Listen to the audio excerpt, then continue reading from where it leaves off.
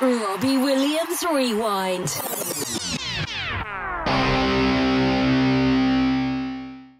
Welcome to Robbie Williams Rewind. We are the champions. I'm Matt. And I'm Lucy. And along with help from special guest fans, we take you on an in-depth rewind through the solo career of multi-award-winning singer, songwriter and entertainer Robbie Williams. So, an incredible thing happened. Yes. Very incredible. Almost beyond words. We got to interview Robbie Williams himself. Yes. It happened. Finally, how many episodes in? 35 episodes or something? Yeah. 40 episodes if you include all the specials. Yeah. 87 hours of recording, as we tell Rob. We finally got to speak to the man himself. Yeah. Incredible. What an incredible interview. I mean, unbelievable. Just, we've known Rob for such a long time and we've had interactions with him on chat and a couple of Instagram calls, but it's not quite the same, is it? No. This was a very open and candid Rob. Yeah. And we really hope you enjoy it. We put a lot of effort into preparing for it, as you will see in the episode itself. And, as you will hear and see. Yeah. So if you're new to our podcast, welcome. Yeah. It's nice to have you join us. Perhaps you might consider checking out some of our previous episodes where we have special guest fans. They talk about their Robbie memories and what their favourite songs and lyrics are. And we talk about a different album or group of songs in each episode. We've had loads of special guests on as well. Yeah. That have worked with Rob. So, check us out and you might learn some things that you didn't know about Rob and his music. Yeah, it's a really good way. Obviously, we're biased, but it's a really good way of understanding the backstory and the collaborators and the wonderful creative people that Rob has collaborated with over the years. It's really, really interesting to find out how some of these songs came about and some of the things that happened in those collaborations. So, yeah, please do go and take a listen to those other episodes as well. Yeah. And if you're a long-term listener, thank you so much for your support. Obviously, we wouldn't be here. We wouldn't be interviewing Rob without the support of the listeners. Yeah. Thank you so much for listening and getting our numbers up and supporting us on social media. Yeah, and to those of you that we've seen out and about in 2022 on the tour as well. It's been lovely to hear your feedback and yeah, thank you for all the kind words that you've all said about the podcast. It's really means a lot to us. Yeah. And please do leave us a star rating or give us a review on Apple Podcasts. Please. That does help. Begging, as Ida says on her podcast. It doesn't take very long. Literally, you just have to click in, put the stars in. Few words would be helpful as well. It's always good to have a few words on the review. Otherwise, it just it doesn't look quite as good. So please review the podcast. It helps. Yeah. So yeah, thank you for listening, and we hope you enjoy this incredible interview with Mr. Robbie Williams himself. Yeah, enjoy. You are Robbie Williams. We are the champions, and for this show, your arse is ours. And you better be good because we're going to be fucking phenomenal, Rob. Okay, well, then we shall see. Let's see. So across 40 episodes, we've talked for over 87 hours about 388 songs from your 25/26/27 year solo career with listeners all around the globe. So it's the perfect time for you to be the ultimate guest on a podcast all about you. Yes. Oh, it's so cool that you do this, and it makes me very happy that you take such interest in what I do, because what I do musically is very important to me, and I seldom talk about music really. It's always what's what makes me and the makeup of my brain and my mind and my body and my soul, because I don't really know how to talk about what I do. I think that I get a lot of plaudits for how I perform. You know, people are always very nice about how I entertain. But people, like I say, people, the news journalists, print, are seldom kind about what I do musically, and I think that's because erroneously there is a feeling that I don't do anything. But we know that's not true. No, I know, but it's sort of that leaving a boy band thing, and it kind of stuck. Yeah, you know, I don't think anybody thinks that there's a melody in my head, and I don't think that anybody really thinks that it's me doing the lyrics, but which is super odd to me and frustrating. You know, not too frustrating that, you know, on a level of want to really frustrating, it's a 6.5. Right. But so when I found out that you were doing this, I was very grateful. Very grateful. Oh. Yeah. Well, we wanted to. There was a space for it. It needed to be done. It did. You know, all these other artists have got podcasts about them, and I was like, well, why isn't there one for Robbie? There needs to be. Thank you. I appreciate it. And here we are. We appreciate you joining us after, the 87 hours, 388 songs that we've been through, and we've really loved it. I mean, just to give you some, do you want to talk about? Yeah. that? So each episode we have a special guest fan who helps us talk about the album that we're talking about, and they give us their own memories of being a fan. We talk about the tours, and we talk about, you know, our favourite lyrics and everything that we like about the music. And we've also had some special guests on that. One of the two of them might have mentioned it to you, I'm not sure, but we've spoken to Steve Power, Steve Sidwell, Calvin, Danny and Rich. Incredible. We had such, honestly, with all of them, we had such a laugh, particularly with Calvin, Danny and Rich. Dinosh has been on recently and told us her story, which was incredible. And we had a cheeky visit from Perez Hilton, who absolutely loves you, by the way. No way, that's mental. Did you? Very random. Yeah, how lovely is Calvin and Danny and Rich? Oh. Yeah, we loved them. Absolutely loved them. Honestly, it was just, they loved talking about their work with you, and we obviously enjoyed. They were just so warm and so kind and so generous, and we were communicating with Danny about arranging it, and it was just a beautiful experience. It really was. Yeah, they're very, very special people. Yeah. Yeah. You know, and and literally from less than a mile away from me. Yeah. And you know, that felt lovely, that period, and we still work together. Rich sent me a couple of things this week. That period felt lovely. That there was Stoke in the house. Yeah. You know? And it also feels amazing that Burslem can create these swing songs too that are just proper standards. Yeah. And to be part of that with such beautiful souls. I really value their love for me, because I know that their souls are spotless. Yeah. You know, and if they love me, that means I'm a good person, because they only like good people. Well, that's kind of what we wanted to say, is that we kind of felt through speaking to all these people that they're all so lovely. What does that say about you?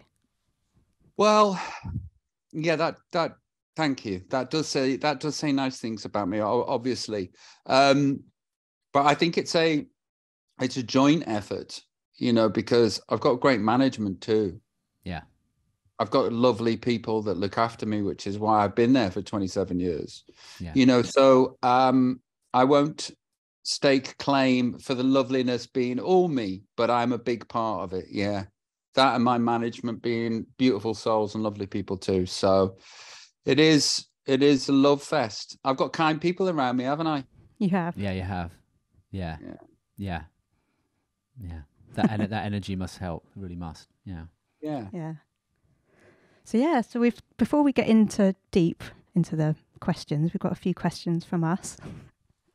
Yeah. Some which you may expect us to ask, some you may not. Yeah, we're trying to maybe. I think we'll go for a bit of a different view to maybe most interviewers, hopefully. But yeah, we hope you like it. So to start with, the number one question on everybody's lips, Rob, is: will you ever sing "We Are the Champions" live again? Do you know what? Probably. I get. I understand. Probably not. Unless there is an absolute call for it. It's a really difficult song. Is it? I took my time, my curtain call. It's really high, and it only works when it's really high. And I don't know if I could sing that high anymore. Maybe I will now. I'm sat here thinking about it. I think you can. Maybe there will be a call for it, but I understand why you're asking. Yeah, it's probably just us calling for it. So, you know. When was the last time you heard that song? 2001, I think. No, not me singing it, but like in general. We heard it. I haven't heard it for a while, actually. It normally comes on most family parties, you know. Yeah. Where does the name come from? Well, a champion, one description of it is that it's we used to be gladiators, apparently, and fight for the lords and ladies of the land. That's the description I like to go with. A champion is a gladiator, yeah. Much unlike me, but apparently that's where it came from. You've got one of them Roman faces. Oh, really? Yeah. You do. Yeah, I could see your face deserves a bust. Yeah, okay. Can you get me one for Christmas, Lucy? Okay. Yeah, right. So the next question, well, basically we saw you've got some new tattoos and wondered whether you could tell us a little bit about them, especially the cartoon type one on your arm. Did you design that? Yeah, that was. I thought you did. I don't. Okay, so I haven't got a mind for numbers at all. Can you see those numbers? Mm-hmm. Okay, so, and it's awful that like I'm numerically dyslexic, and also numbers won't stay in my head. There's the old house that we sold in LA has got 4 numbers and the address, and then I couldn't remember what it was any time. I'd have to ask all the time, what are them numbers? I'd get 3 of them right, but the 4th one would always be wrong. Right. Now, if you translate that into what is our anniversary date and when was Coco born and when was Teddy born and when was Charlie born, I went to the opticians with Teddy and Charlie and the 2 oldest, and the optician was like, and dates of birth. And I was like, holy shit, I'm in front of the kids and they're going to find out I don't know. And I was like, excuse me a second, just got to take a call. So I've written down all the dates of birth. So they are there. Right. Teddy's got Ted, a teddy bear. Mm-hmm. Coco's got Coco Chanel. Yeah. And then this isn't a very good... This shirt's a bit tight. And then there is a it's me and Ed. Me and Ed have been doing art, and it's part of the stuff that we've been creating. It's a character that I want to call Talk Shit Boy. All right. Ed doesn't know that it's called Talk Shit Boy yet, but yeah, there's that. Charlie hasn't got one yet. But Charlie did a really good drawing of the Flash, and I think I might get that tattooed later. And then Bo, I'm undecided what that is. So they're very kid-based tattoos. Okay. The weird thing is about the tattoos. You asked me one question, I'll do 15 minutes, by the way. The weird thing is about the tattoos is that like I'm not in control of them, and Ida doesn't like them. You know, she's proper square, and like she wants to be in control of my tattoos, and it's a constant bone of contention between the 2 of us. It's like, no, give me dominion over me. So I'm So just gonna. the rolled up banknote still hasn't made an appearance. Well, I think I might get the rolled up banknote because I want to get the rolled up banknote, but I was going to get the rolled up banknote for Charlie. But it's tempting fate too much, obviously. But I want to get the rolled up banknote to remind me of who I was and where I come from. But also, the rolled up banknote for my son Charlie is frigging hilarious. It is really funny. I don't think everybody will find it funny, and I'll probably get in trouble for it. But you book Robbie Williams, you get Robbie Williams. So, you know, the podcast is about rewinding through your career. So if you could rewind back to one moment in your career and relive it, what would it be? What would it be? Do you know what? I'm really enjoying the now. Yeah.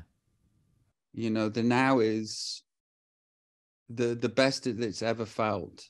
Mm-hmm. And I'm experiencing my career anew again. Yeah. Coming through COVID and being a different person now. Because of the kids and because of the wife and because of family life. I get to the feeling of gratitude is overwhelming. And how lucky I am. I feel as though that, you know, because of where I've been mentally, I didn't really get to enjoy those moments. Right. You know, and I was very pleased that they were happening to me, but I couldn't truly dig in and go, look at what I've created, look what's happening. So I actually wouldn't rewind to anything. And if anything, it would be the last UK tour. Yeah. Weeks ago. Yeah. You know, and the future looks really bright too. And where I want to take this, you probably noticed that I'm doing more talking and there's stories, and I feel as though that's the future of what I do on stage. It's like play with the medium a bit, utilize the tools that I've got, the comedy, the stories, you know. So yeah, if I'm rewinding, where would I go to? I'd probably go to. Personally, I'd go back to the Under the Radar concert. Yeah, I would. Under the Radar was really cool. It's great that I'll do more of that. We would love more of that. That was going to be one of our questions, actually. Yeah, I'll do more of that. For you guys, for us, you know, for us, because that is a definite us thing. Yeah. Because there's like Robbie Williams, the public entity, and you probably heard me say this before, but I'm a very big believer in give them what they want. And there's you guys that, you know, the guys at the front. And then there's 17,000 other people. Yeah. No feel and no she's the one. And, you know, I'm blessed that I have these songs in my canon, but it is fucking annoying that I can't do Andy Warhol, or I can't do Just Want People to Like Me, or you know, or those kind of songs. It's like, that's what I'd rather be doing. But I'm there to provide a service, and also being on stage. And it's terrifying up there, mixed with it being hyper incredible to some sort of surreal degree, where it's an out-of-body experience that is so beautiful. It can also be mostly terrifying. That, you know, I'm on a tight wire and I'm trying to keep this thing going, and I'm me, and I could fall off at any time. Trying to keep the energy of the room to feel safe for me as a performer. I don't want to scare them, because that scares me. You know, if you put on, I noticed that, like with artists like Morrissey, just recently, he's been doing songs that haven't even come out yet on his tours. And that's a wonderful and a beautiful thing to do. And but I'm a different kind of artist. Yeah. Doing a different kind of thing. But it does mean that, unfortunately, I neglect people like you that would like to hear me sing stuff that's for us.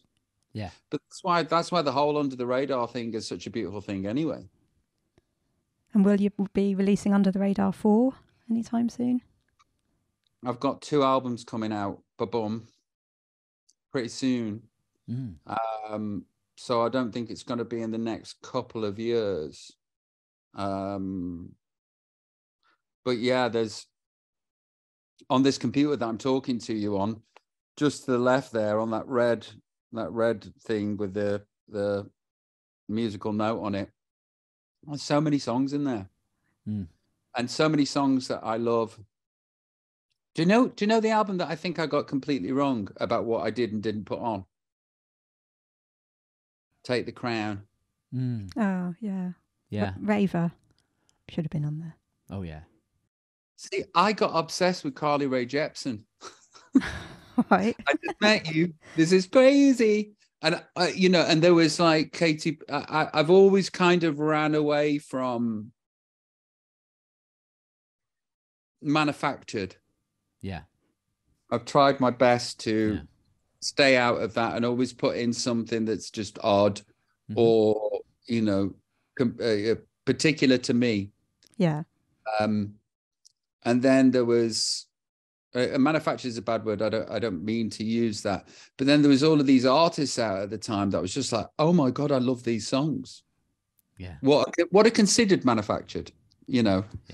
And I was like, instead of running away from that, why don't I run towards that?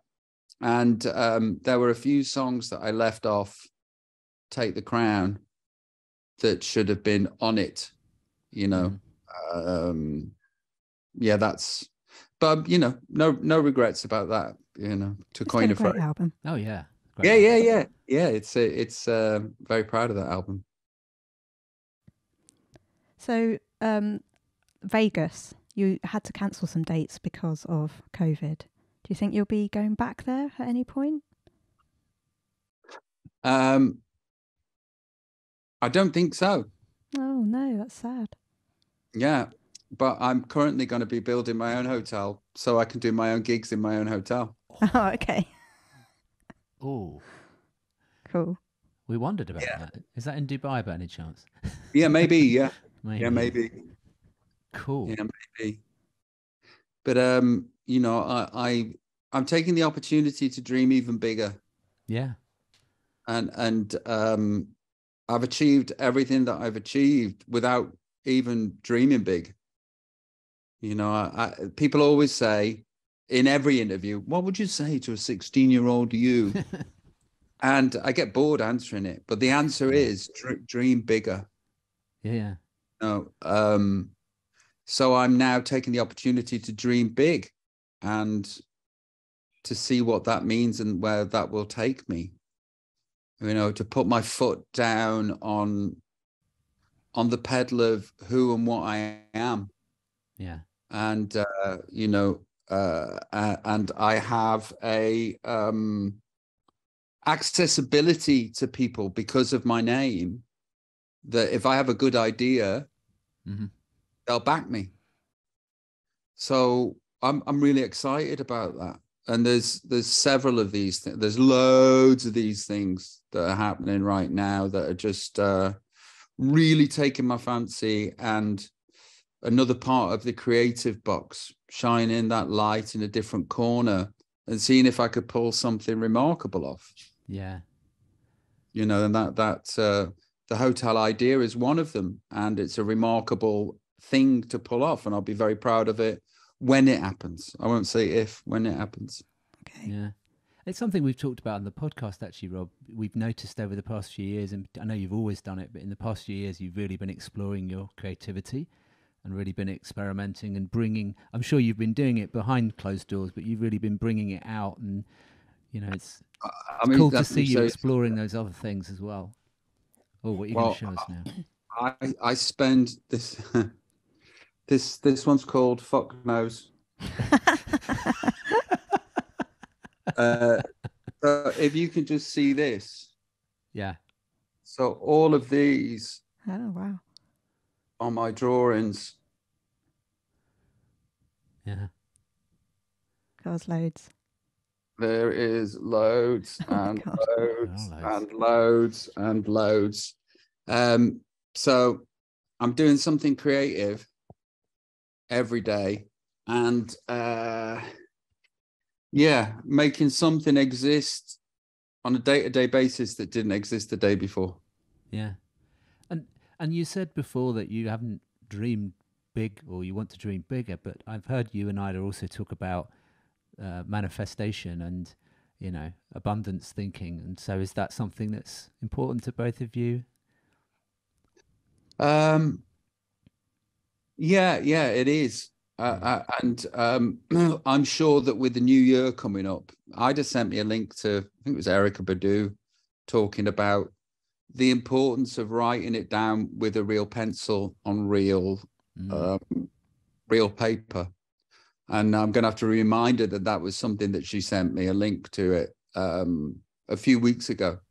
Yeah. But there's no harm in trying to manifest something great for your family. Whether it works or not, it doesn't matter. It's just a nice, kind, gentle thing to do.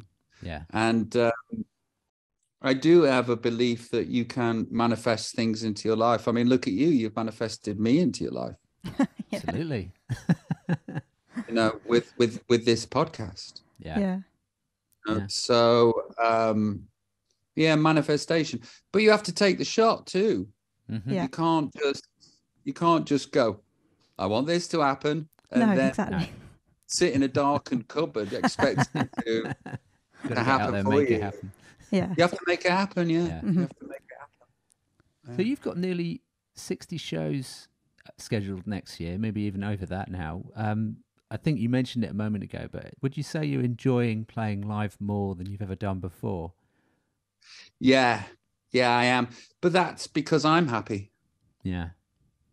It's We're noticing that. Yeah, it's taken a long time. But better late than never. And when you can't experience joy, you don't experience joy. Yeah. But when you can, you do. And I think there's been a lot stored up for me. Mm-hmm. Because I am, I am currently, I'm currently, I don't know, smelling the flowers for the first time, seeing the bees and, looking at the birds fly. Metaphorically speaking, that's where my career is at now. Yeah. It's just such a joy to be able to do all of this. Yes. And your family is sharing it with you as well. You talk a lot about when the family are there with you. You can see we can just see you light up with joy when you're, when Ida's there and Teddy's there and the Albert Hall. Yeah, I mean, Charlie's not bothered yet. I did that gig in Munich to 120,000 people, and I looked over at the third song and he was playing on his iPad. But like Teddy just thinks I'm the best thing ever. Yeah. And and I know how much watching my dad meant to me and how proud I was of my dad. Yeah. And I glory in when Ted comes because I know what she's feeling. Yeah. Yeah. Will they be able to go on tour with you next year? Will they? Because it's a lot of bits dates. and bobs. Yeah, bits and bobs. See, I'm gutted because there's a thing, because like Ted's a performer, right? Mm-hmm. Way ahead of where I was at the same age as her, just unbelievable, and a personality, and I know that there's the proud dad aspect of everything, but trust me, I know when my children are good at things and not good at other things. Yeah. But she in particular is, a mini me when it comes to performance. Mm. And I'm gutted that we have to hide her, because I want my moments with her on stage. And that's a constant battle that may change. We may take a view and go, listen, let's just do this, you know. But up until they're 16 in our country and the UK, they're not allowed to put their faces in the papers. And I know that it's best that they don't become famous too young. Yeah.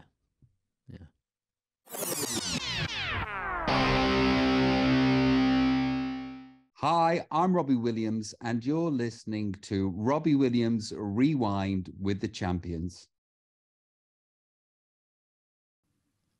So during the pandemic, you entertained us with karaoke as Bobby Billions. You really did entertain us, by the way. I mean, I'm sure you got lots of feedback, and I know that you saw the comments, but actually, you know, having you in our lives every night, it was a dark time, and you know, so many people got so much joy out of that. So thank you for that on behalf of everyone. Pleasure. So what's happening with all those unreleased songs that you played on Insta Live? There's so many. Yeah. Well, first of all, you know, it was a joint effort with the keeping each other safe and entertained. Mm-hmm. The way that you guys felt about me being there, I felt the same way about you guys being there. It was a little bit of sanity and safety and continuity. Yeah. But which was much needed in my life too. What's happening with all of those songs? Well, everything that happens in showbiz happens at a snail's pace. Mm-hmm. You know, and I've got used to it. I just, you know, you've seen the Lufthaus stuff, right? Yeah. Okay, so we've released Sway and we've released Soul Seekers, but there is a vault. Oh, and To the Light, we released To the Light. Yeah. There's a vault of Lufthaus stuff. Right. Yeah. I could do 3 albums of Lufthaus stuff as Robbie Williams. And it's just slowly build it. There are like comment section. Remember comment section? Oh, Yes. love comment section. Yes. Yeah. Comment section. I wonder if it'll ever see the light of day. It's so good. But then what happens is new stuff gets written, and the new stuff is the new toy, and you get excited about new. And I want to put an album out before next summer. Mm-hmm. Oh, great. Maybe comment section will be on that. But yeah, I want to put an album out before next summer, and some of those, actually none of those things that you heard will be on there. Oh, no. Everything's brand new again. So, But you know, that's what Under the Radar's for, isn't it? Absolutely. Yeah. You'll see them on Under the Radar. Probably things that you heard 2 years ago will turn up in 3 years. Oh. How mad is that? Yeah. In the meantime, we have to just listen to them on YouTube. Yes. There you go. Yeah. So, and following on from that, you know that us hardcore fans love speaking to you and chatting with you online. So will we ever get a proper replacement for up front? That's a really key question. We miss the red light, Rob, and fans definitely miss the interaction with you. I miss it too. The thing is about up front, and the thing is about Karaoke. In the end, it only takes a few dissenting voices to really affect me. I'm sensitive. Right. Mm-hmm. And then it becomes too corrosive. Yeah. You know, if there is, you know, I home in on that stuff, and it really affects me. And you know, I'd love to carry on doing things like that, and maybe I will at some point. But when online stuff affects your in life, when it affects you and affects your family, because you're just obsessed with wrongness. Right. Yeah. Then you've got to take a view. Yeah. Yeah. You've got to take a view. It's there's a lot of energy for one person. Mm-hmm. But I loved it too. It's Yeah. like that I did. Yeah. Poker days and Upfront and Corona Oki they're all really, really beautiful things. But there is a danger that also online stuff can feed into your real life, not just with the energy of dissenting voices and madness. Yeah. But also real life bodies turning up outside your house. Right. It's just like, Yeah. nah. No, we respect that. I was chatting with Lucy about that, and I thought that could be one of the reasons why you'd sort of moved away from that a little bit. I understand that if it's affecting your own well-being, and like you say, if it's getting a bit too close for comfort, I can totally understand that. Yeah. I mean, I'm very, very fortunate that I found that when, I did Instagram Live and I'd phone people, it just felt like everybody that I was speaking to was a carer. Mm. I don't know if you noticed. Yeah. Yeah. But it was like everybody that I was speaking to helps human beings. Mm-hmm. That's wonderful that I attract that. But also with that is the opposite of that. And it's unfortunate, but it's the way of the world. And we really, what's happening with technology and the internet. We're at the start of the Industrial Revolution. This is massive. Mm-hmm. And we don't know how to police it. Yeah. And it's out of hand. It is. The genie's out of the bottle. And it's the Wild West. Yeah. And it's unsafe. There should be more safeguarding for it to be a safe place. Yeah. But there isn't. So I have to take a view, protect my sanity and protect my mental health. But unfortunately, there's beautiful people like yourselves and everybody else that I loved having contact with.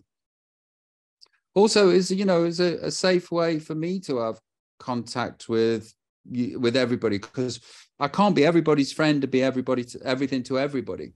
No. But Absolutely. I can in a little room with letters that you type in, and that felt really good.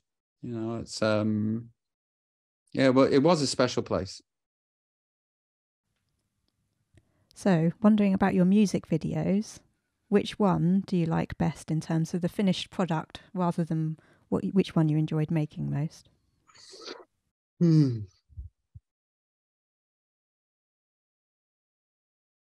I don't know if like is the word for videos, or I don't know. I don't sit back and go, that's my favorite. What's your favorite? Feel for me. Feel. Matt, you don't really have one, do you? I like Kids because Carly's in it. Yeah. I like it. I have to say that. Feels nice, black and white. It's beautifully shot. Yeah. But that's not how I view videos. I've got less and less tolerant towards them as I get older. It's they're a means to an end. But that being said, I think they're a means to an end because you kind of get pitched ideas. Yeah. And you go, yeah, all right, I'll have there's 3 ideas, and you go, oh, I'll do that one. But I think that if I became more involved in the subject matter, like with Lost, I wanted that to be me with me. So like at the Brits receiving an award, I wanted to be walking behind me, like Wim Wenders he did a film about these angels that follow people around. It's like I wanted to be my angel in the video, and like all of these moments in my career, I wanted to be there watching me. Yeah. Which became impossible to do and too expensive, too time consuming. So it became what it was. I think that if I had have managed to been able to do the idea that I wanted, then maybe I would have been more invested. I think the trick is to become more invested in these, in videos, and I'm less and less invested or interested. They're really boring video shoots. It's like sit round, do 3.5 minutes, sit round, change, think, wait, 15, do 30 seconds. Do. So I've never done a film. Yeah. Right. It's why I've never. The process is achingly boring. Yeah. Achingly. And now we're going to spend the morning shooting over your shoulder. Fuck off. Better things to do with my time. Oh dear. So we talked about Lufthaus earlier on, and Tim and Flynn have been absolutely lovely supporters of the podcast. We've shared quite a bit of their performances in your tour as well. So obviously there's been good interaction with them there, and we're going to hopefully get them on the show soon. When will there be a Lufthaus album soon? That's the question. I don't know if in that world there is albums. Okay. Yeah, I don't know if that happens anymore. Yeah. But those two are hilarious. Yeah, and you know that I'm the older brother to errant teenagers. We did a gig in Ibiza. And I turned to Tim and I'm like, mate, is this your first time DJing in public? He went, yeah, mate. It was so funny because they came on first gig. I walked on. Everybody goes mad. Tim turns to me with his headphones on and he goes, "They fucking love us, mate." We're still trying to figure out what kind of live entity Lufthaus is, but it's enjoyable. I absolutely love it. And I Great. particularly love Dublin, by the way. And I think I could see that they did as well. The crowd went nuts in Dublin when they came on. So Great. Good. So with the massive tour next year, there's a bit of a worry among fans that it means there won't be another tour for quite a few years after that. No, Daddy goes to work. So we're good, are we? Yeah. In the 4-year plan that you talked about, it's not all hotels and art. And No, it's there's not. definitely music in that. No, it's I'm trying to figure out how to do it without it causing me too much stress. Yeah. I can't do 4 months in a row, a month off, another 6 weeks. I'm just not built that way. Yeah. But I like going to work. And I hope that doesn't sound callous when I say work, because I love my job. I have to see this. I have to see this as a job, but it's a beautiful job, and I love having a purpose, and I love creating, and I also love creating an incredible environment for my family because of what I do. And we've just moved into a new house, and me and the wife are it's blissful right now. We're just wandering around. We had this huge place in Los Angeles, and it was basically like a super yacht on land, and it was impressive. And it was me putting the foot down on the accelerator to see what I could do. What rooms can I inhabit now that I've achieved all of these things? Yeah. And it was great, but it was just too big feel homely. And we bought somewhere that feels like a home. I've only been in it 3 days, and already I'm just like, this is where I want the grandkids to grow up. Oh, nice. So, and it's all because of what I do, you know, and that feels beautiful. I get to go and experience something like I did on the UK tour, and then come home and enjoy the spoils of what that means. And, you know, Ida is so good at creating memories and creating things for the kids, you know, and being able to facilitate whatever and however for these beautiful moments means a great deal to me. And it means a great deal to them. So yeah, I'll be hitting the road, and just I'm constantly trying to figure out how to make it not be exhausting. Yeah. And whatever that means, I've got a few ideas. But I'm going to be about, and also all of that talking that I did before these shows could lend itself to different venues and different forms of entertainment. Yeah. You know, so be expecting me to be a different kind of performer in different smaller venues, you know, chatting and all of that. We love stuff. your storytelling, by the way. I mean, absolutely. Thank you. You know, on the most recent tour in the UK, it's just an incredible experience. And obviously we've seen you a lot, but we really mean that. It was incredible. Thank you. Yeah. It feels great being able to do it. It was funny.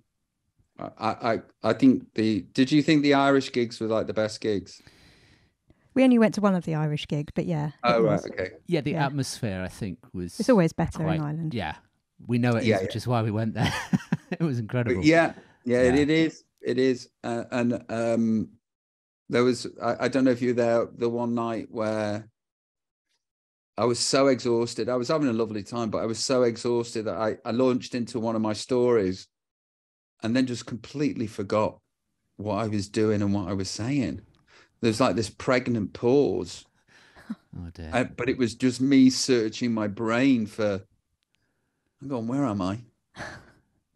But I think I don't know if anybody noticed, but those moments on stage where you forget what you're doing seem to last forever. Yes. That being said, the Irish gigs were really, really special. It was so funny how different things in different places go down, because when I'm taking the mick, I take the mickey out of myself. Yeah. So everybody else is fair game too. If I'm taking the piss out of me, I'm taking the piss out of you, and I'm taking the piss out of it.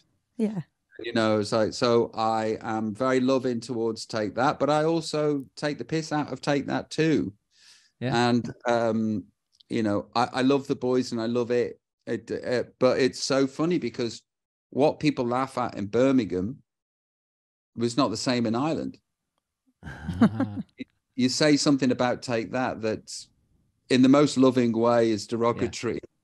So I'm derogatory about me too, you know. Yeah, so, but like, it was a different kind of atmosphere in Ireland. You said something, and then I realized after the first night, it's like, oh, they don't feel the same way about it here.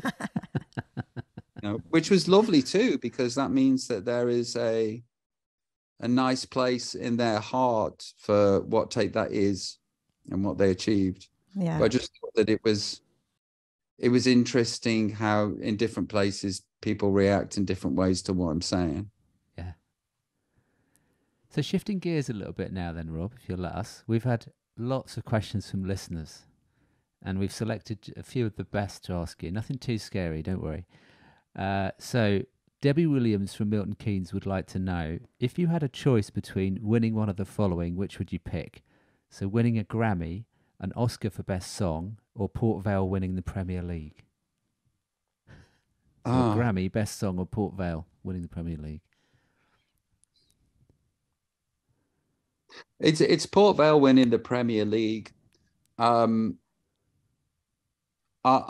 find the whole idea and concept of awards for creativity baffling. And it's lovely to be able to say that, you know, I hold the most Brits.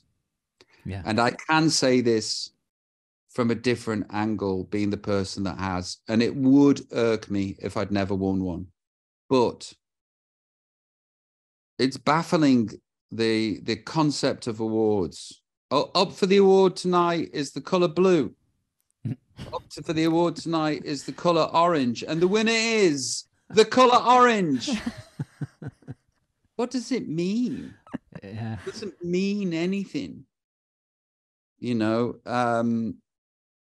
like, you know, your peers voting for you. I think that's what happens at the Oscars. Yeah. Grammys, completely not bothered about Grammys. Winning a best song at the Oscars would be great, because that would mean that my film's done really well. Oh yeah. That being said, I would trade it all for Port Vale winning the Premier League. But I have a very odd relationship with awards. Yeah. You know, it's, I could tell you, I won't on air, but a few stories that sort of nullify awards meaning anything. Right. You know, you know, especially when they're not voted for by the public. Yeah. Yeah, absolutely. Completely agree. The dodgy things that happen backstage. You know, it's like, if you turn up, you get the award. If you don't, it goes to somebody else. Yeah. But what does that make awards? Yeah. So Amanda Wanless from Essex asks, would you like to do an acoustic album and concert?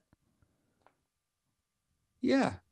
I think that concept would run in line with me telling more stories. I know Gaz Barlow is doing a one-man show, and he only does 12 minutes of we've been to see it. Yeah. Was it good? Did you like it? Yeah, I loved Yeah, we it. did. Yeah, really good. Yeah. And I haven't seen it myself, and I wouldn't go see it live because I can't be the guy that sits there that he's talking about. Mark went to see it. Yeah, no, but Mark didn't make him ill. You could hide at the back of a box somewhere in the shadows. That's what Mark did. No one would see you. Well, I don't know if you saw Mike Tyson's one-man show. No. So good.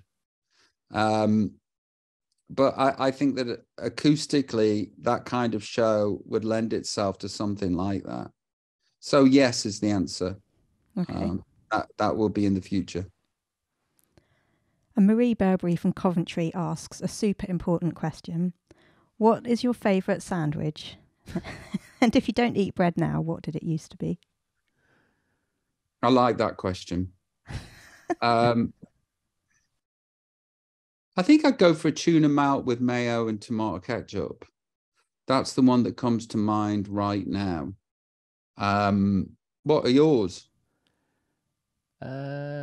Chicken and cucumber for me. BLT for me. BLT. Yeah. I suppose that the club sandwich is a remarkable sandwich too, with fries. But if I was going to go for anything, it would be a tuna melt with mayo and tomato ketchup. The bread must be toasted. Yes. Okay. So Kelly Thurston from Essex is intrigued to know, how different is it to do a private gig versus a public gig? How different is the energy that comes from it? And do you feel that you give a different show when the hardcore fans are not at the front?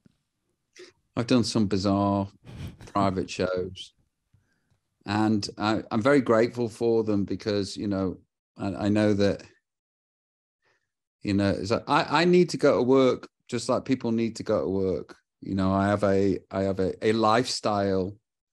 That the thing is about what I do is, I know you look at rich lists and all of that business and think, fuck, you know, you don't need anything. But what happens is your lifestyle just gets bigger and bigger and bigger. And you know, there's a lyric in the James song, Sit Down. It says, if I hadn't seen such riches, I could live with being poor. And you quite easily gets out of hand in the most beautiful way. Yeah. But I love my lifestyle. And It feels good. These private shows facilitate an awful lot of things that make my life better, make my life easier. So what do I think about them? There is some that are just phenomenal and really good fun, and some where I just have to giggle to myself, and I genuinely in my head just giggle that there's no one watching me. I've done shows where there's been 3 people watching me, and one was my manager, one was Ida, and one was the guy that booked me. Oh, goodness me. It must be very surreal for you to go from one extreme to the other like that. Yeah, it is. It is, but it's fascinating. It's like I say, there has been private shows where it's phenomenal. It's really good fun when everybody's drunk and they're excited to see. Yeah. There have been private shows that have felt as good as any other shows. There have been private shows where it's just bizarre. And I get through them by just giggling in my head. So Alexander Shalopin from Russia is itching to know if you're going to release Rude Box 2, or maybe an under the radar volume Rude Box might work. So funny how Rude Box dictated my next 3 albums. There was a place that I was going with Rude Box that got derailed. And then I started to second think myself, and I'd never thought myself. It was just like, this is where I'm going. Everybody will come with me. And then I just panicked and was just like, oh shit, I better put something else on the next one that sounds like, I don't know. What did I do? My next album that I'm putting out, I want to imagine that it's 1995. I've just left Take That. And with everything that I know now, what would I do? Okay. So that's my next, that's the concept of the next album. And that's what I'm really invested in. Yeah. Who knows where it's going? I change with the wind. But yeah, I'd like to do a Rude Box too. I love that album. Yeah, so do we. Great. Oh, yes. And Danny Calvin and Rich are up for it, because we spoke to them about it. I'm down for doing it with them. So Bobby Brown from Grimsby is dying to know if the Hello Sir poem you wrote on those little cards during COVID is for sale, please, because she'd like to buy it if so. Bobby Brown. Yes. Hi, Bobby Brown. Hi, darling. Can't remember did I write it down? Yeah. Oh. It was on it wasn't a typewriter one. I think it was a typewriter one. You did you showed it on Instagram Live. I don't know where that is. There is Airdo. I do all my art with everything that I did. Do you know what I wanted to do was cut all of those things that I did, all the colouring in, and put them in. I'd just give them out at the front to people like you. Oh, we would have liked but that. But they're in Shropshire somewhere, and everything that I wrote and everything that I drew has now gone into a vault, really, at Ed's. This is a combined Williams Godrich thing, and I don't know where the Hello Sir thing is. Maybe I'll do Prince. Yeah. That would get down well. Well, maybe one day then, Bobby. One day. By the way, Bobby, I'm looking after your son very, very well. And Bobby, thank God he didn't meet me in 96, 95. One of your tribute artists, Tony Lewis, said that if you walked into one of his gigs, it would stop him in his tracks. So he'd like to know who would stop you in your tracks if they walked into your gig. Who would stop? Hi, Tone. Who would stop me in my tracks if they walked into? No one really, because I I love there being somebody in that's somebody that I admire that's in the same industry. Yeah. I like showing off for them. I like. I was thinking about who I lost the plot with the most, and it was Will Ferrell. Oh yeah. Like my heroes are comedians. Right. And when I did Soccer Aid with Will Ferrell, and he used to come to my house and play football with me in LA, I went fully fanboy and just didn't know how to speak to him.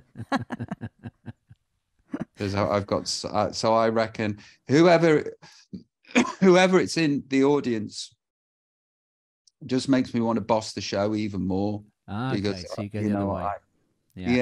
It's the other way. Yeah, I think I get cockier when I know people are in the audience going, they'll fucking love this. Hello to me. So one of your many American fans, even though you like to say you've only got one, Jocelyn Wonders. Oh, Jocelyn, yeah. In fact, we recorded an episode with Jocelyn in this very house when she was over for the UK tour. She's such a sweetie. Absolutely, yeah. She wonders where you got the idea from the tiger on the pants. Where did that idea come from? There's a lot of speculation about this, Rob. That was Vaughan Arnell, the director. And it would have, whoever it had been the stylist at the time. Right. Okay. So they did me a big favor. They're I still to this day, I put them on like a suit of armor to go on stage. Although, if it was down to what I'm an animal am I now, I'd have a sloth on the front. Angie Redford asks, would you consider doing a tour where you sing an album in its entirety? It would be her dream to hear the whole of Intensive Care sung live. Oh, that'd be lovely, wouldn't it? I've often thought about, an album a night. But there'll be a lot of nights. Thoughts. There's lots of thoughts. What album would you like to hear? That's tricky. Maybe Life Through a Lens or Under the Radar 1. Escapology. I don't know. It's too hard. Really hard to say, yeah. No, it'd be hard to pick, actually. Very hard to pick. Yeah, I bet you I'd do that at some point. God willing and health willing, I bet you I'd do that. Yeah. Good. The band won't thank me, though. No, that's a lot of work. If you imagine doing 14 albums. Yeah. Yeah. Learning 160 songs or whatever it is, 170. Oh. Yeah. Yeah.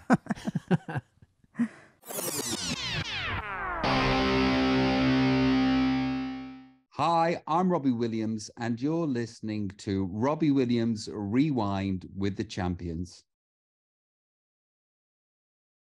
So we know you like a game, Rob, and so to help us talk a little bit about your back catalogue, but keep it interesting, not that it isn't interesting, but, through the game, we'd like to look at it in a different way. So to how you may have done it before with other people. So we're going to play the Robbie World Cup. Okay, England lost, but you can't actually lose this World Cup, Rob. So is it song against song? Album against album. Album. Oh. So we've randomly drawn 16 of your albums against each other. Here we go. No expense spares here. We'll explain this. So we've got the studio ones, the Under the Radars, and 25. Yeah. So it is random. We've filmed ourselves doing the draw. We can put that on our social media to prove it was random. Okay. So the first, you've got to choose a winning album in each match until we get the winner. Okay. So the first match is Swings Both Ways, Under the Radar 1, Life Through a Lens, Swing When You're Winning. So the first match Between is Swings Both Ways and Under the Radar 1, who's your winner there? Under the Radar 1. Okay. Oh, let's get the old... Could take a few moments.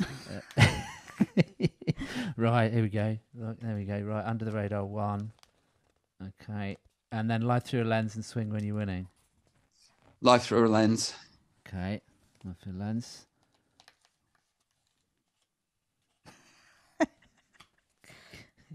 Highly rehearsed this. Okay, Live Through a Lens. Okay, and then we've got Under the Radar 2 and Rude Box. Rude Box. Rude Box. Right. Okay. Rude Box. You got any questions you want to ask along the way? I forgot about that. And then we've got 25 and Escapology been drawn against each other. 25. Okay. Oh. I had a few questions about 25, actually. Okay. Yeah. So what happened to the Kylie bits on Disco Symphony? Will we ever hear that? Yeah, she did a disco album. Yeah. And yeah, I don't know what happened to that. She did a disco album, and because she was doing a disco album and it was a disco, I don't know, there was a, hey, listen, do you mind if we don't, because I've got this thing to do. Right. She was super busy, and Disco Symphony is now just me. Mm-hmm. So did she sing on the whole song, or was it just the bridge she was on? Or? Yeah, we exchanged lines. Ah. Ah. Well, hopefully we'll hear that one day. Yeah. And how was it recording Kids? I guess she did that where she is and just sent her vocals over. She did that where she was, and I was where I was. And yeah. Okay. We'd love to see the two of you on stage at some point. Wouldn't that be fun? Yes. Might have to come to Australia, though, I guess, to see that, maybe. And then Lost. Very, very important question about Lost. Why did you drop it from the set list on tour? I dropped it from the set list on tour because, there's something amazing that I Love My Life does. Mm-hmm. And it kind of works as a hit, and it's like my last sort of big one. There'll be others, God willing. But I was hoping that Lost had that sort of place and feeling in the room. And, I need lily pad to lily pad to lily pad to jump to. And when I replaced it with Old Before I Die, that lily pad appeared. The room lit up. And Lost, I think what happened was, normally to facilitate the success of something, a video comes out timely. And what happened with the video for Lost was there is the grading place where it gets graded, and all of the thing and the thing and the thing, stuff I don't understand, had a backlog. There was a bottleneck in the industry for the finishing of these, films. So the video came out too fucking late. Right. And, I think that just the promotion, what didn't gel for the song, unfortunately. And I was hoping that Lost would do the same sort of thing that that I Love My Life does, but in a feel kind of way. And it didn't. And it should have done, because it's a beautiful song. Yeah. I think that if it was released in 2002, it would be something that would be in my canon forever. I'm very proud of that song. I love it. I know that's a goodie. It is. You won't add it next year back into the set list? Yeah, maybe, but I'm thinking of putting Tripping in, and okay. There was moments that happened in Europe where people got on board during intensive care. Yeah. So for a lot of countries in Europe, intensive care was their escapology. Right. Yeah. If you know what I mean. Yeah. Yeah. Yeah, I do. Rude Box is #1 in Germany. That might go in. Tripping had a big moment. All of those kind of songs. So that they'll probably find their way into the set list. Okay. Yeah. We really enjoyed hearing Tripping in Munich. Yeah. Munich, wasn't it? Yeah. It felt good. Yeah. And then also had a couple of questions about More Than This and The World and Her Mother. Can you tell us a bit about them? Because you haven't spoken about them at all. Yeah. I love those songs. Yeah. Love those songs. Yeah. The World and Its Mother. You know, I probably write a lot of songs about those lost bits when pre-rehab, before I knew that I had an illness of sorts, and what it meant to me, what it meant to a great deal others. That sort of acid house, dance culture, DJ culture, drug culture, and being on the precipice of massive change for youth culture and being amongst it and feeling the energy of,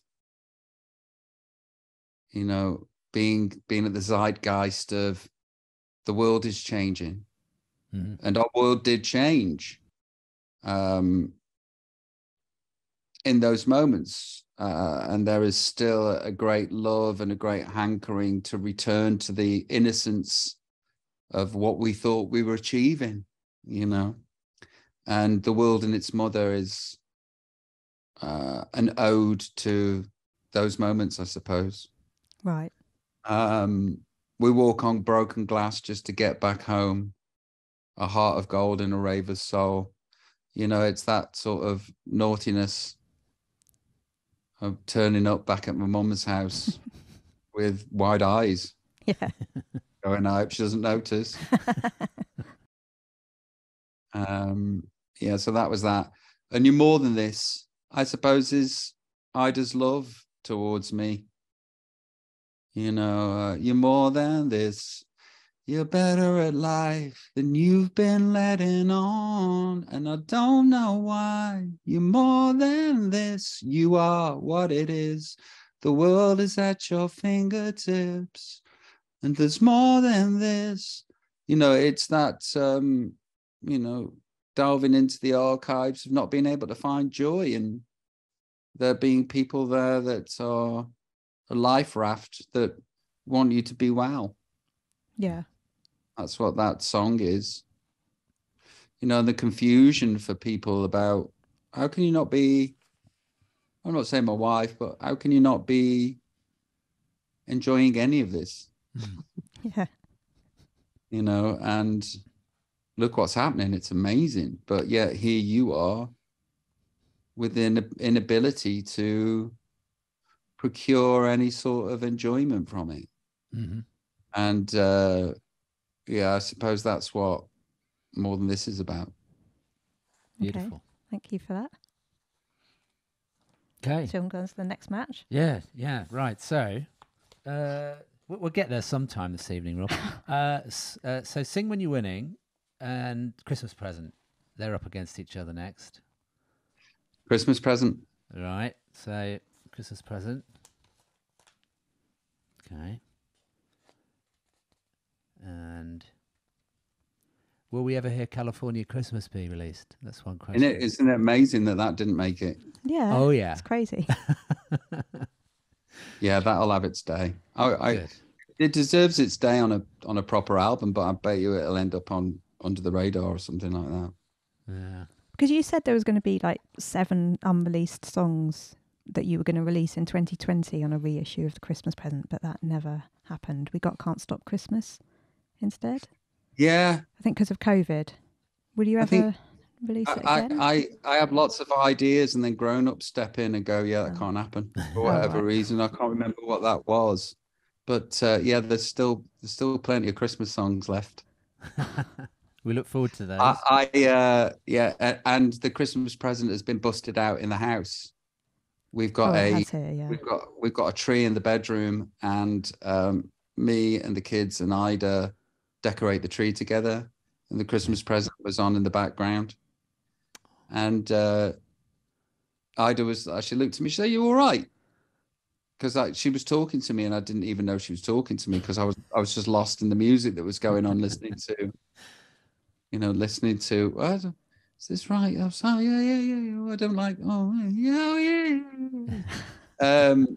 So the Christmas present will be a staple in the Williams house for the rest of my life at Christmas, and it's it's a wonderful tool to have.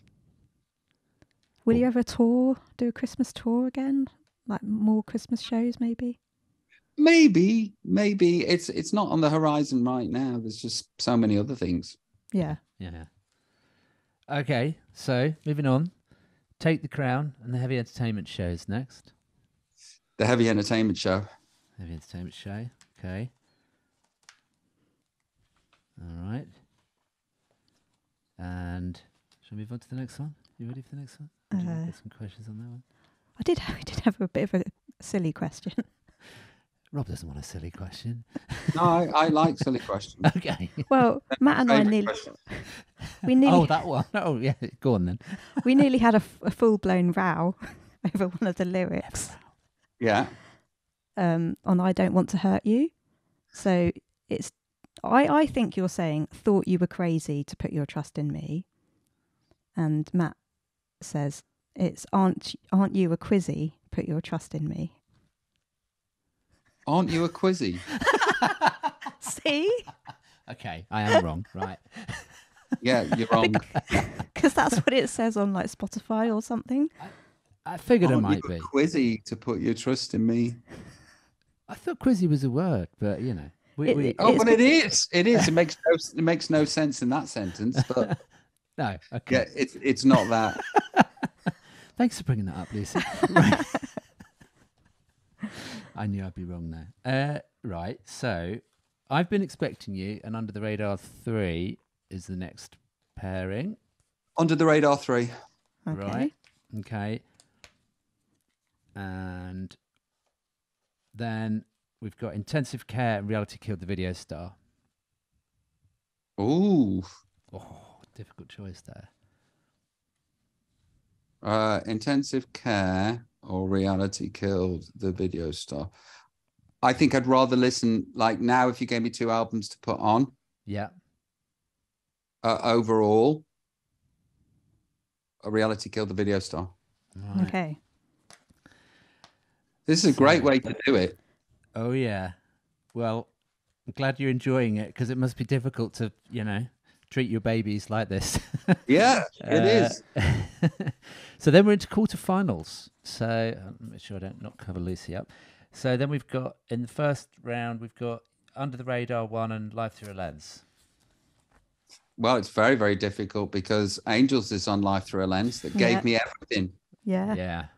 But I think I've gleaned the most enjoyment out of Under the Radar 1. So I'll go Under the Radar 1. Ooh. That was a tricky one. I would find it hard to choose between them. That is tricky. Oh, this is getting difficult now. This is the business end, as they say. So then we've got Rude Box against 25. Rude Box. Rude Box. Okay, and then we have Christmas Present against the Heavy Entertainment Show. What I get the most enjoyment out of?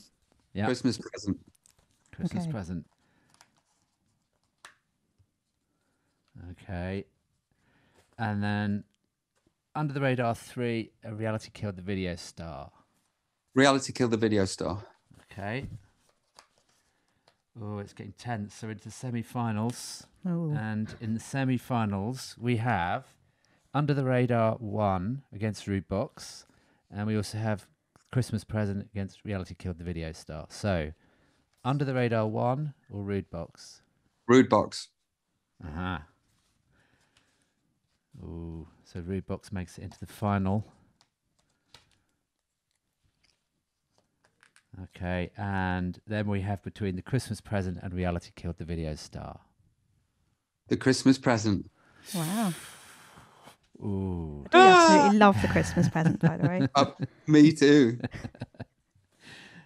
We've listened to it at least A lot. 100 times recently to prepare for our episodes, which we've just put out around the Christmas Present. So it's very timely. Yeah. So then, Rob, we have Rude Box against the Christmas Present. Okay. So So your high scorers here.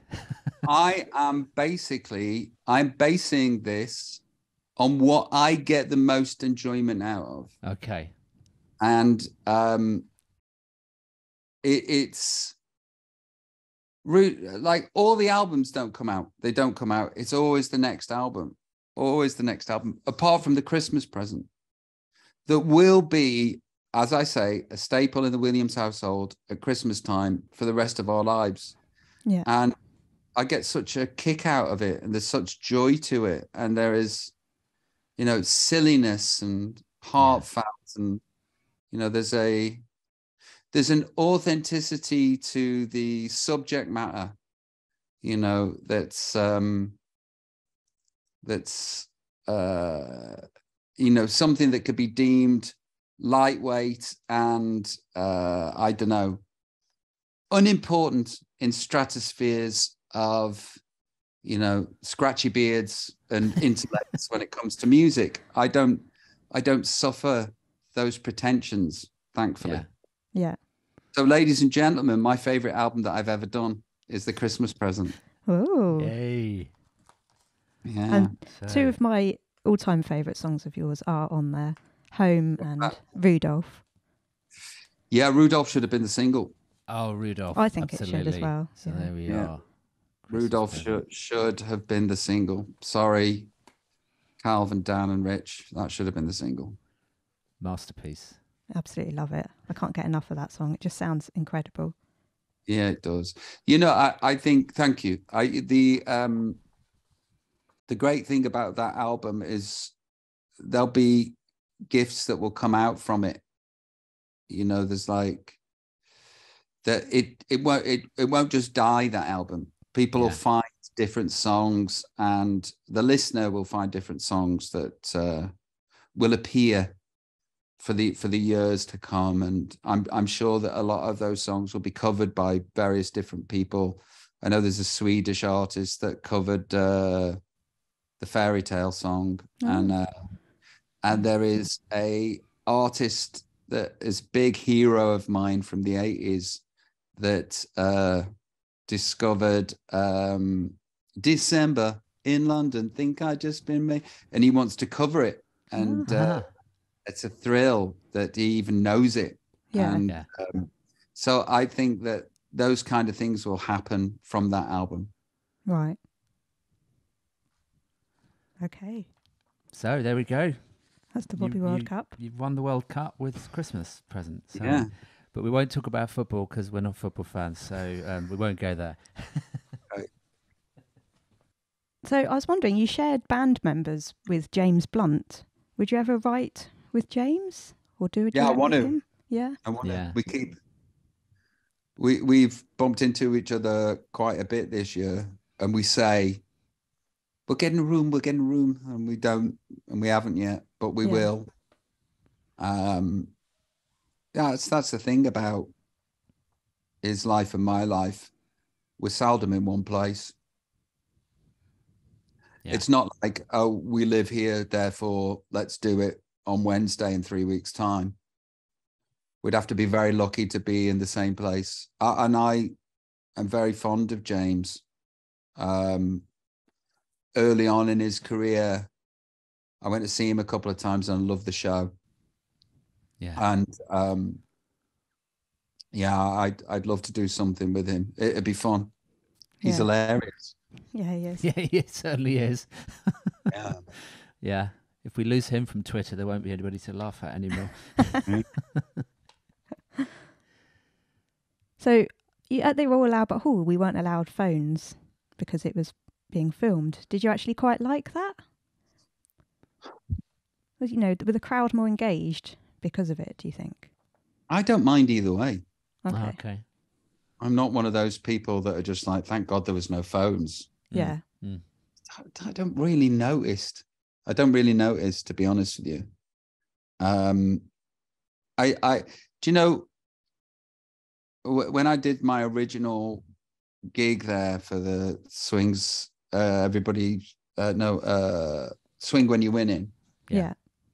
was an epic gig. It was a very big gig for me, you know, a marker in the sand, you know, something where my career is concerned is very important. Oh yeah. And I was past that place knowing that something special happened that evening. I didn't realize until I go back there and did those couple of gigs. It's the venue itself that makes things extra special. Mm. You know, there's like, oh, there's a magic in the walls. Yeah. You know, and I think I'm built for the Albert Hall. Yeah. Yeah. You It was know, amazing. but I didn't realize that you're actually performing with a building, which I found quite interesting. That was the takeaway from my last couple of gigs there that were really special. Were you there the night I cried? Yeah. Yeah. Okay, so what happened was I've been putting this stuff in my hair, right? Thickening stuff. Do you know this? Do you know this story? I've heard it. I don't know whether you heard it, Matt. I've heard you talk about your hair once or twice before. Yeah, I've been putting thickening stuff in my hair. And like before going on thick, I didn't realize I'd been spraying Rogaine into my head, which I've tried before, but it depresses me. Oh no. So I remember being on stage and like bursting into tears and thinking, what the fuck is wrong with me?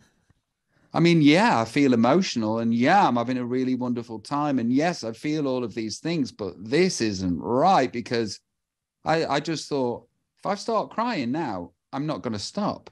Oh. And then I'll get home, and over the next few days, I was really, really down, really, really down. And I was thinking, is there something different about my diet? Is there a pill is there a vitamin that is off? What the hell?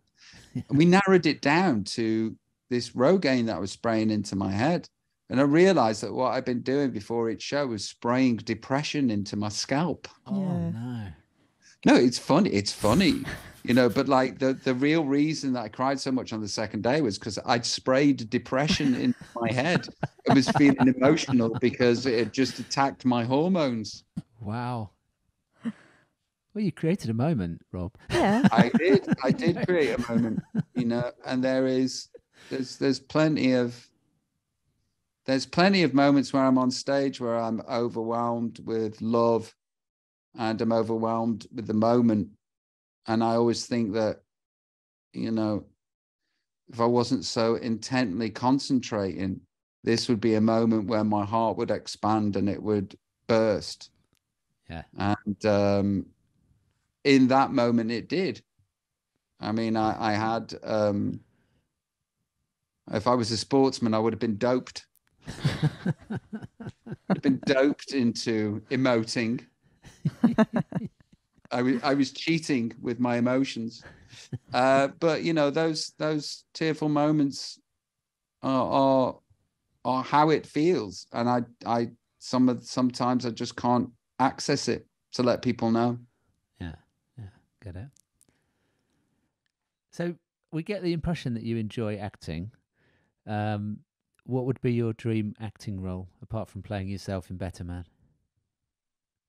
Well, I've written a TV show with a friend of mine, and the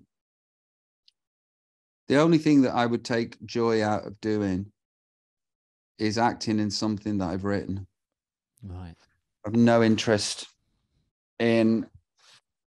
I mean, if you look at most films that come out, very few and far between that any of them are any good. And then if you narrow it down to what role would you like to take in any of those movies, not so much. I just watched Spirited with Ryan Reynolds and Will Ferrell. Ah, Haven't seen that. haven't seen it, no. Oh, I loved it. I absolutely loved it because it's Will Ferrell and it's Ryan Reynolds. And anybody that can make me laugh, I just have a big girly crush on them. And I've got a big girly crush on both of those two. And the people, it's a musical and it's a adaptation of Scrooge, a modern version with massive twists. And I guess that anything that Ryan Reynolds is in, I'd want to do that. But if I ever got the chance to do it, I'd say no, because I can't be asked. Yeah, because you don't even like making music videos. No. I was wondering if you've written the song for Bo. Not yet. No, Bo hasn't got a song. There's a song for Coco called Cobra. That's a Lufthaus song. There's also Coco's Lullaby on the Christmas present, and she was. You shared on. Sorry, there's one you shared on Instagram Live as well for Coco. What's that? I think that might be Cobra. She got a temper like a cobra. She's underwater's over. Yeah, that's it. Yeah, that one. Yeah. You get no answers to the questions until you learn your lessons. Somehow, child of mine, you're divine. Yeah. So she's got that one. Bo hasn't got one yet, but he will. Okay.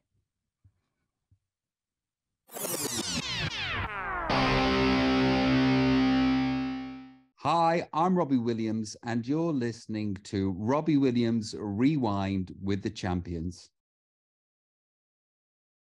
What's your favourite album cover? I know you said you didn't like Reality Killed the Video Star. You told Zane Lowe that, but have you got a favourite? 25. Yeah. Yeah. 25.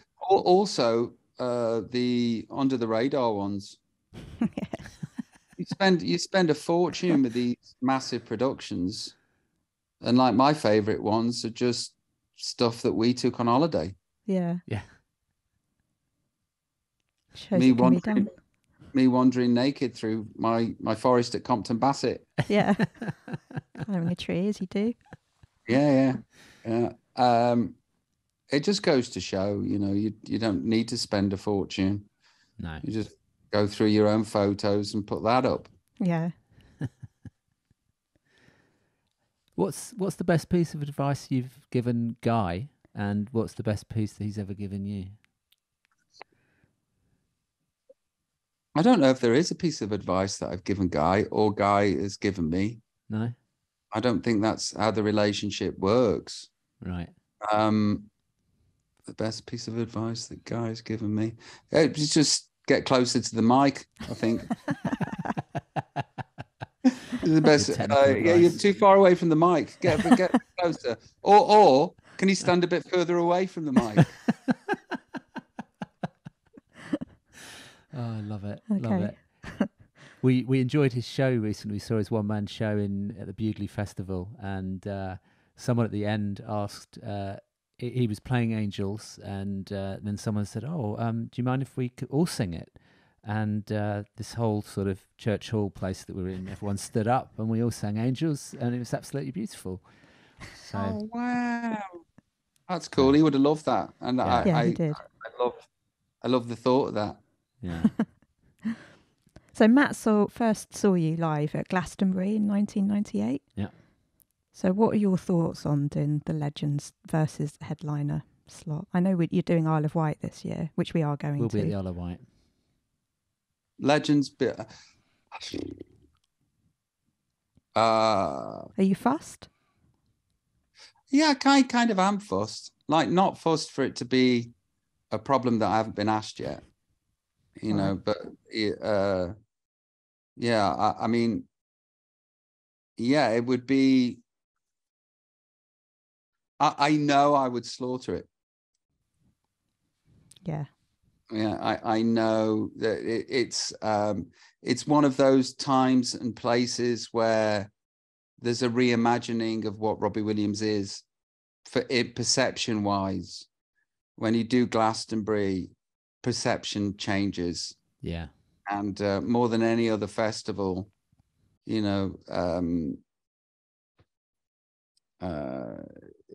Diana Ross could play any festival and not get any traction. Diana Ross plays Glastonbury and everybody's talking about it. Yeah. Barry Gibb does the same thing. He could play the Isle of Wight and you wouldn't even know he'd done it. But if he plays Glastonbury, everybody knows that he does. So it does it does a remarkable thing for perception. And I know that there would be a lot of people there that have an oblique understanding of what I am.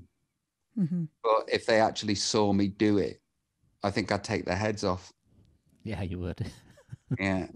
And I look forward to doing that if I get the opportunity, because I know there's a lot of heads out there that once they see what it is, Mm-hmm.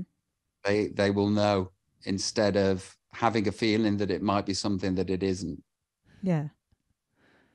I'll just have to convince Lucy that camping is all right and that she can do it. She's not into sleeping in a tent, but you know, I think if you're there, she will. Like glamp, do the glamp. Well, that's what we're glamping, doing yeah. at the Isle of Wight. We are doing that at the Isle of Wight.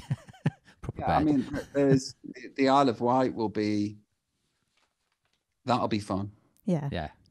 because I know there'll be a lot of floating voters there too that are about to witness what it is.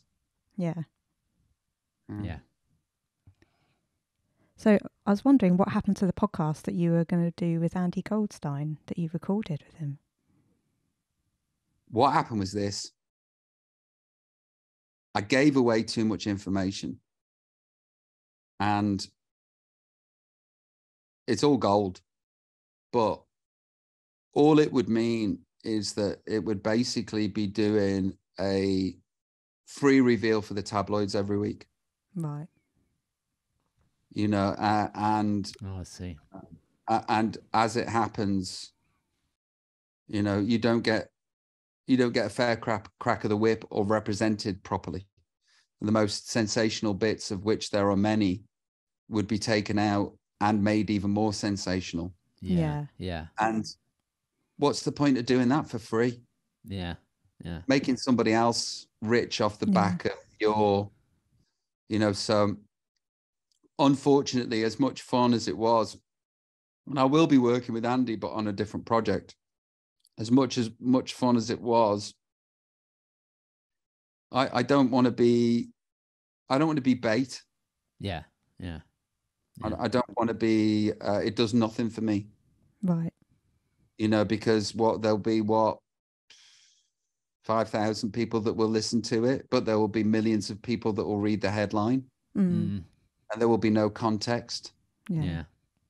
You know, so it would do me more damage than it would be good. Mm-hmm. Are you excited or nervous about Better Man coming out?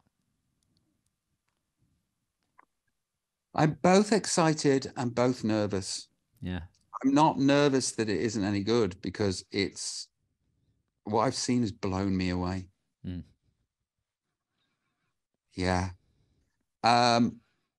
The thing that I'm nervous about is being in the crosshairs again. Yeah. Yeah. Because there's like the film's coming out and the Netflix thing's coming out, and I haven't been the thing that has made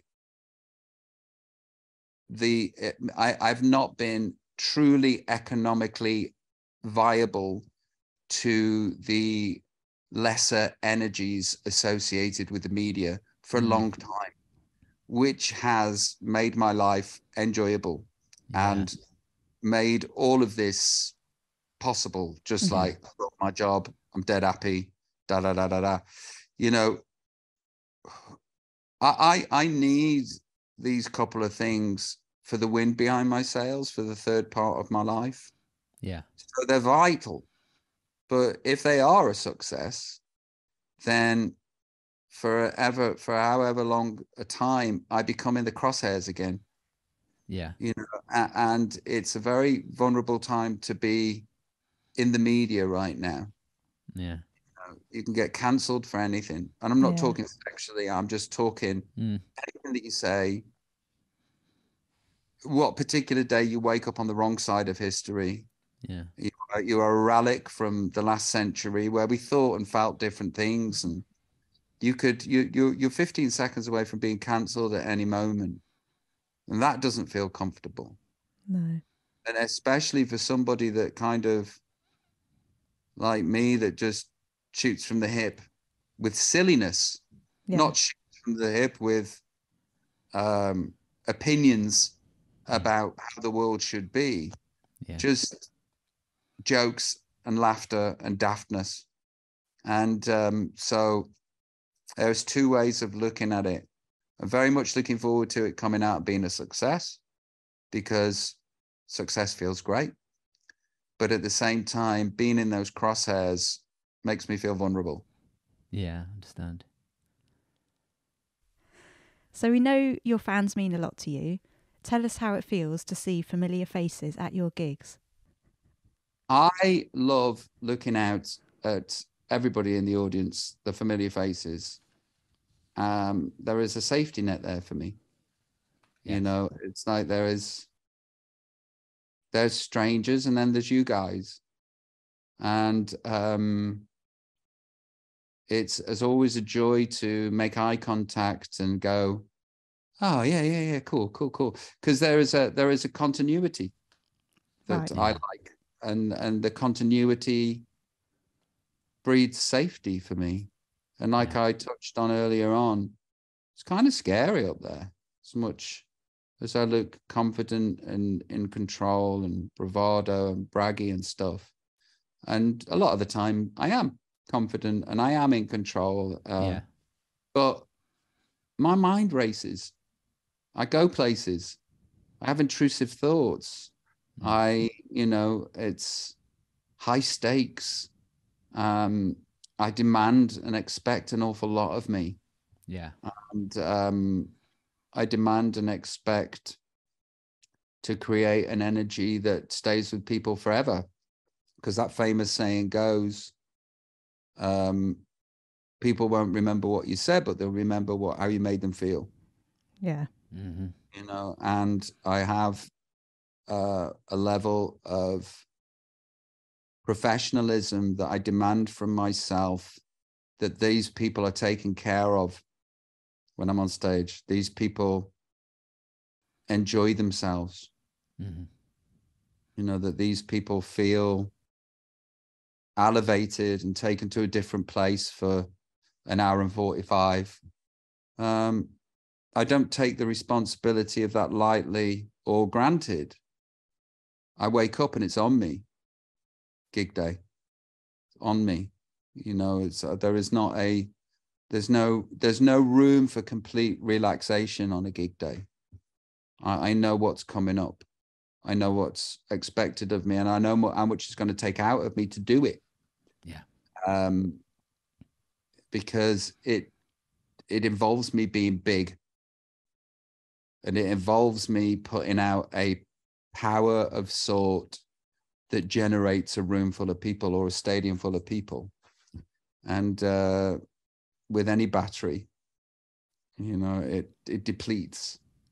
Mm-hmm. And when you do it over and over again, the battery is depleted to a place where, shit, I expect myself to do this thing, but there's nothing in the tank.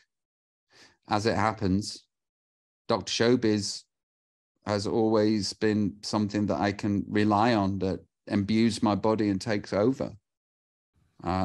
Thankfully. Yeah. Leading back to seeing you guys, that is why you guys are really important to me, because there is a continuity and a safety, and, you know, it's like a pair of slippers, you know, in the best way possible. Yeah. Yeah. It's like, oh, there's a comfort here. Yeah. Yeah. Yeah. Good. And it works the same for us as well, by the way, because as you know, the community that's built up around you is a global community, and it's just the most beautiful, wonderful thing to be a part of. You know, you can go to any gig and we will see people that we know, and we obviously catch up with people in between as well. So, you know, we've got friends that are friends for life, you know, not just at your gigs, and it's a really beautiful thing. I do seem to attract kind people. Mm. And that means a great deal to me, especially seeing as though, you know, my act, for the most, if you ask people what Robbie Williams is, that didn't know, you know, they would say full of ego and bravado and self-importance and all of that business. It is amazing that there is a group of people that have seen beyond that and have got together. And those people actually are really kind people. I don't know if that happens with lots of other artists, because I'm not lots of other artists, but there is, you know, there is an overwhelming feeling with me that these people are good people. Yeah. You know, it's like these people aren't baddies. No. You know, these people are carers, and they have kind hearts, and that's reassuring to know that I've inspired that. Yeah. Great. Because if I do say something nice about myself, that's who I really am. Yeah. Is that there's a kindness, and there's a kindness, and it hopefully that shines out through whatever else I pretend to be in any given moment. Yeah. Yeah, it does. So I think like attracts like. Yeah.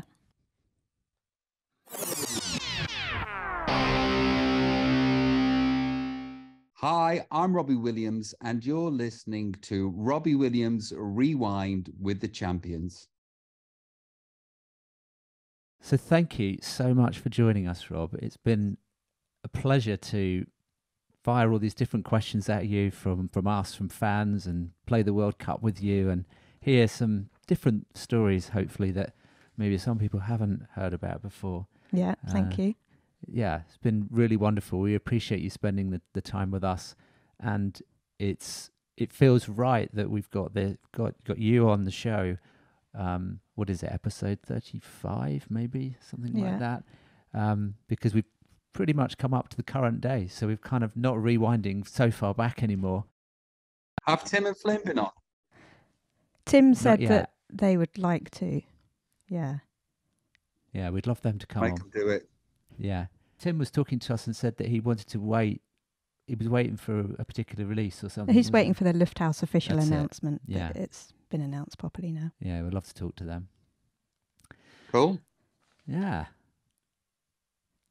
And would you join us again for a part 2 next year between all of those loads of different gigs that you've got going on? Yeah. You'll have to come and talk to me about my new album. Ooh, yeah, I'd love to. Love to do that. Yeah. Yes, Rob. Rob, thank you. We really, really appreciate you spending a couple of hours with us. It's not something I ever envisaged happening when I was like a 15-year-old. Take that, fan. It's a pleasure. You're very, very lovely people with warm hearts, and it's nice to have it reciprocated both ways. Yeah, I wouldn't be here if I genuinely didn't feel as though this was a two-way street of some sort. You know, it's but there's a lot of people out there, and like I say, I can't be friends with everybody as much as I'd like to be. Yeah. You know, it's I'm not very good at. I'm getting better at socializing, but I'm not very good at. I don't know. I'm not very good at letting so many people in. Yeah. Yeah. I haven't got a lot of social juice for relationships, but I like this, and I like how it is. It's really cool, and I am here because you two have meant a lot to me over the years. So thank you. Oh, thank you, Rob. Thank you. Oh my God! Wow. So there you go. Can you believe it? 2 hours talking to Robbie. Just never expected that. It was just an incredible conversation. Completely open, honest Rob. As he always is. The Rob that we all know and love. Just a wonderful, wonderful conversation. And we got deep in a couple of places. Yeah. We had a bit of fun, obviously, as you saw. The World Cup went down pretty well, I think. Mm-hmm. The Christmas Present being his favourite album. Yeah, I was surprised at that. Yeah. Makes sense, I think. Yeah. He gave all the reasons why, and yeah, makes absolute sense. I think it helps that we were recording this at Christmas time, so he'd just been listening to it. Yeah, they've just been decorating the Christmas tree with that playing in the background. So what a wonderful interview. And just thank you, Rob, from the bottom of our hearts. It really means a lot for you to share that time with us. And yeah, just give us new insights, actually, and answer some of the questions which we know were really important for fans. Yeah. Yeah. So thanks for joining us, everyone. Hope you enjoyed it. Yeah, and you can find us on social media at Rewind Robbie on Twitter, Instagram and YouTube. We share a lot of news and photos and videos. Lucy's always working very hard at sharing lots and lots of stuff on the socials. So yeah, please support us and join us and follow us there. And we may well share videos from this interview at a later date. But yeah, it will be going out. You'll probably listen to this in audio form to begin with, because we want to make sure that the podcast does well. And then we will share some videos from this interview later on. So stay tuned for that. And as we said before, make sure you take a listen to all of our back catalogue of interviews. Yeah, you could be there a while. You could be there a while. And also subscribe, because we have got some incredible special guests coming up in 2023. People that have worked with Rob and collaborated with Rob, maybe one or two from the band. Won't reveal too much right now, but yeah, we've got some cool people coming up. So stay tuned. Yeah. Okay. And thanks for listening. Thanks. Bye. Okay, bye. Robbie Williams Rewind.